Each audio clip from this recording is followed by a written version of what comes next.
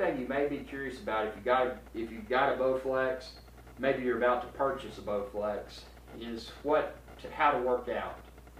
Maybe you haven't joined a gym in the past and gotten a personalized training regimen put together. I've done that. I used to train very heavily in a gym, but gym memberships got expensive, and I wanted to build my own gym at home, and the Bowflex has enabled me to do that. And I just got the Bowflex Classic.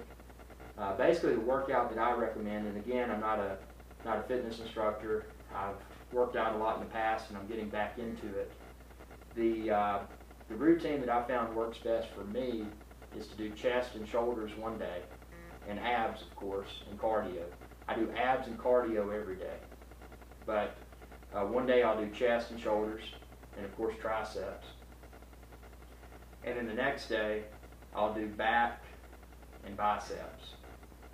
So that's what works best for me. And of course, like I said earlier, I do abs and cardio every day. Now cardio is up to however you want to do it. You can go jogging, you can hit a treadmill, elliptical, bicycle outdoors, indoor bicycle like a spin bike. Personally, I prefer road biking. I ride a road bike when it's warm weather.